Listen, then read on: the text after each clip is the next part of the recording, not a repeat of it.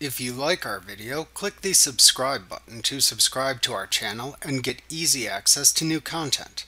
To see our full suite of ad-free video courses and training materials, visit us at teachucomp.com.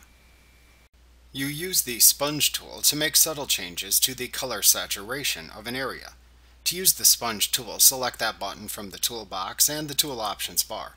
Notice that it shares the same button with the dodge and burn tools. In the tool options bar, then set your brush options and use the mode drop-down to select either desaturate, which reduces the color saturation, or saturate, which increases color saturation. Then use the flow slider to set the strength of the selected effect. At that point, then click and drag in the selected layer to increase or decrease the saturation of the color.